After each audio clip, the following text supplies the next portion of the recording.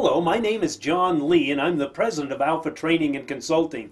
At Alpha Training and Consulting, we have a true passion to prepare people for their ASQ certification exams.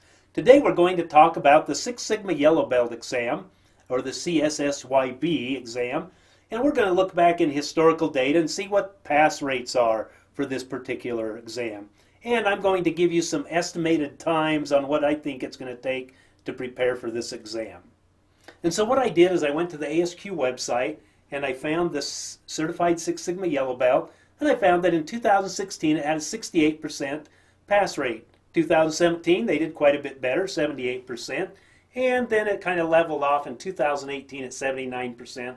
I took the average of the last 3 years, so you're looking at a 75% pass rate. In other words, 25% of the students will fail that take this particular exam from the general public.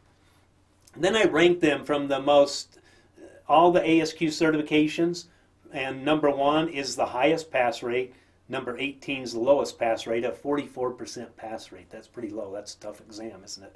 But the Yellow Belt comes in a 75% success rate, and that's number 3 in ranking.